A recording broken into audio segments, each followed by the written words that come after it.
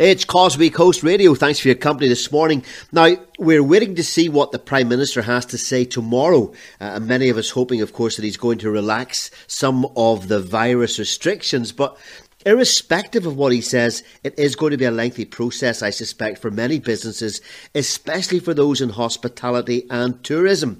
And joining me now is Trevor Kane of the Bayview Hotel in Portballintrae. Good morning, Trevor.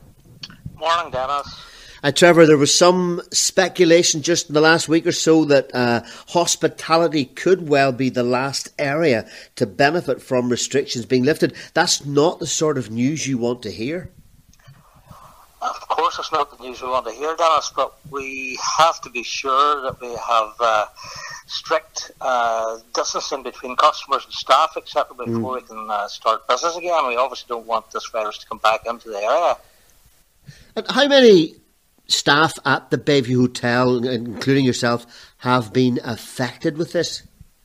Well, we have 36 staff furloughed at the moment, and obviously then coming to the summer months, we have another maybe 15 part-time staff who come on board every year and have been with us faithfully over the past 2 or 3 years, and they're like students and young ones, going yes. to 5th and 6th year, yes. who we really depend on and who are a great asset to the hotel as well. And is it possible, Trevor, in your view, is it possible that some businesses may struggle to recover from this? Denis, I believe all business will struggle to recover. It's going to be a lengthy one. I do believe that we'll survive, but this year is going to be really, really tough. We're very fortunate here in Portballintrae because most of our business comes from Northern Ireland.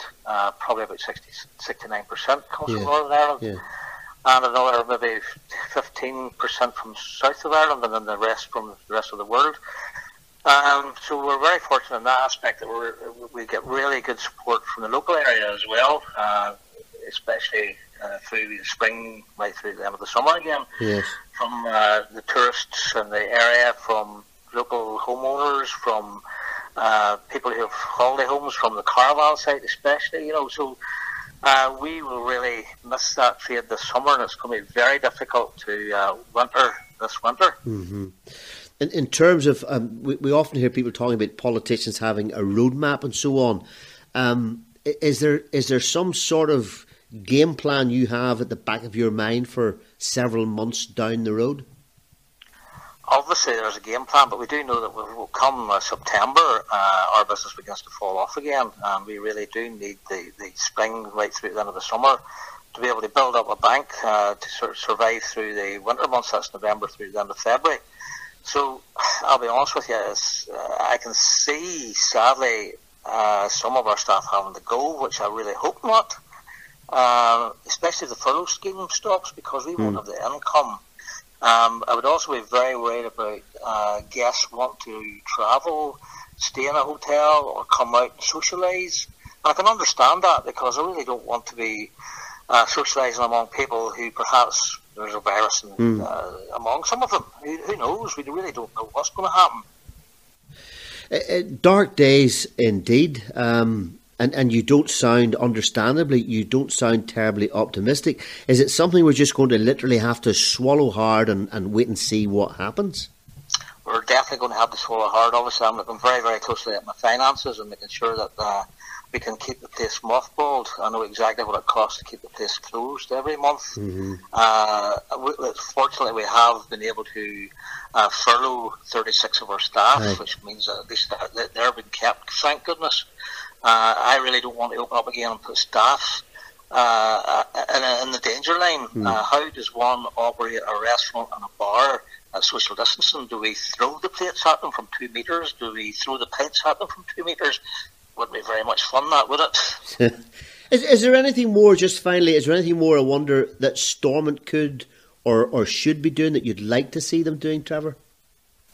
I think they really had to look at the likes of the hospitality businesses in the area and the number of people that we employ. I mean, we are a big employer in the area as well ourselves, and we want to be sure that our staff can survive throughout the winter time.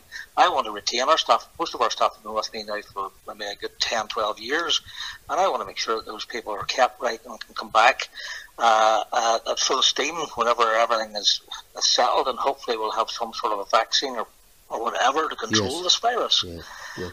It's very frightening. Who would have thought, New Year's Eve, while we're all hicking about and dancing, if someone turned around and said to you, you're going to be shut in the middle of March, we've laughed at them.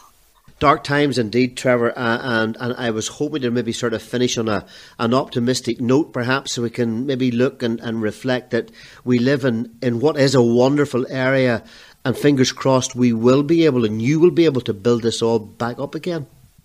We're very, very fortunate. I mean, I know a lot of guests are just champing at the bit, and they're phoning us up regularly, wanting to know if they can book her in. We have a number of guests come 5 or 6 times a year, and they can't wait to get back up again. But they obviously won't come unless we've got the full facilities going for them. We're very fortunate. We live in a fantastic and beautiful area. It's absolutely lovely. Won't be so nice in the winter time, mind you, but anyway, we'll get through it. If we get through this, as people say, Trevor, we'll hopefully get through whatever else might come our way. But look, thank you for your time this morning, and here's to better days ahead, Trevor. They'll come, Denis. Thank you very much. Cheers, Trevor. Thanks. Appreciate that.